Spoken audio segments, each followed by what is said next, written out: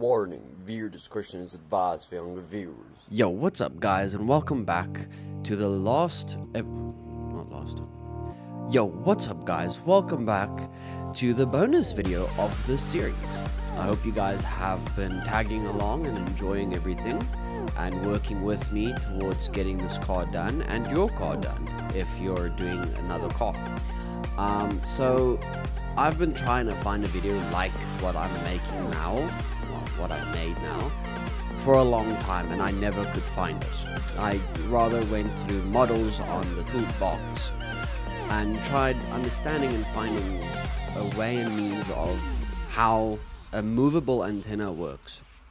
So I've come across the ball and socket constraint, and that's how we're going to do it. So what you basically will be doing is changing your studs that you move in to one, or anything that just moves it up, and you just move it up one stud, two stud, to where you can go underneath and on top of the sections you're gonna join.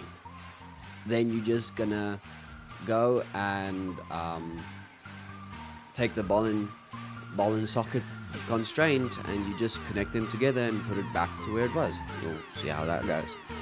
And then from there, you just make sure that it is a movable object, and the part that is going to be moving, that needs to be in the MISC folder. But yeah, and then at the end of this video, I will show you guys the final product of this car. I hope you guys have enjoyed this, and I'll see you guys in the next series, whatever that might be. Peace.